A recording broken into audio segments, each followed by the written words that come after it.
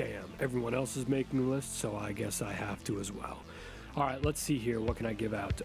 Best series I just started, the Yakuza series. It's pretty good. Best retro game. Well, I have only been replaying Shin Megami Tensei for the Super Nintendo, so I guess it's that. Best music is clearly mine. Most boring game, The Last of Us Part 2. Please don't kill me for that. The loneliest game is Animal Crossing New Horizons, because everyone else I know has stopped playing. Let's see here. Biggest disappointment, Resident Evil 3 Remake. That game sucked. The worst thing is getting fat.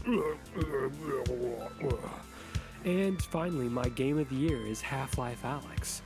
Alright, I want to thank you guys for watching. At least somebody appreciates my work. And expect more in the future.